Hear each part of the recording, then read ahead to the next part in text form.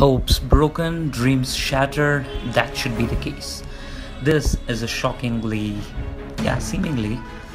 bad news for all of us Red Dead Redemption fans.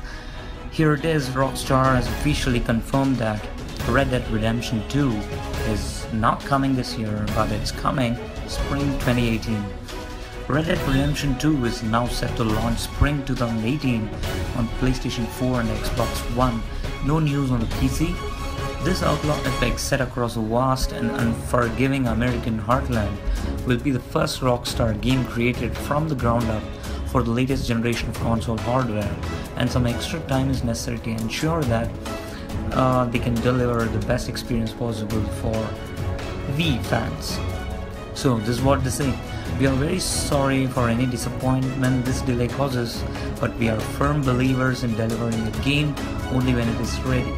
We are really excited to bring you more details about the game this summer.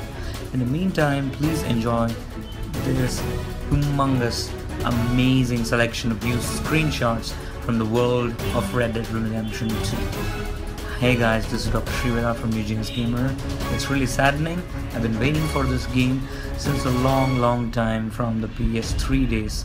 But still, it's coming out for the PS4 and the Xbox One with amazing graphics built from the ground up. Here are beautiful set of screenshots for all of you guys to drool over. I'll play this over, just watch over these screenshots guys, and do let me down in the comment section below what do you guys think about the delay. Are you still looking forward for this game? I don't think so. We got a lot of great exclusives coming this year, and with the likes of many games. I'd like to wait for E3 2017, which is coming up next month. Keep it locked at Eugenius Gamer for everything gaming. This is Dr. Sriveda signing out. Thank you guys.